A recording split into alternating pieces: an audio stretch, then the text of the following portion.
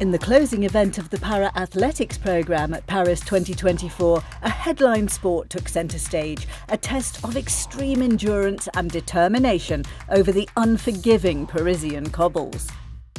Away they go in the men's marathon T54. After two frustrating silvers and a bronze on the track, Switzerland's Marcel Hug finally secured his gold on the streets. The silver bullet, who topped the podium 4 times in Tokyo, saved his best for last in Paris. A 5-time Paralympian, Hug won his 3rd consecutive T54 marathon Paralympic title. Hug's compatriot Catherine de Brunner completed a T54 double for Switzerland as she claimed her 5th gold medal of the Games. The silver went to Madison de Rosario, Australia's flag bearer, who chose to stay and compete in his honour despite losing her father on the day of the opening ceremony.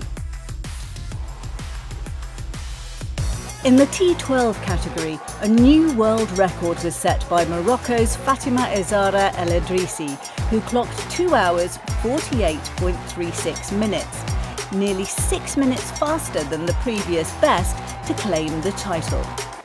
The very last gold medal in para-athletics went to Wajdi Boukili of Tunisia, who rounded off the Games in style. Wajdi Boukili of Tunisia, at 25 years of age, is the Paralympic champion in the men's marathon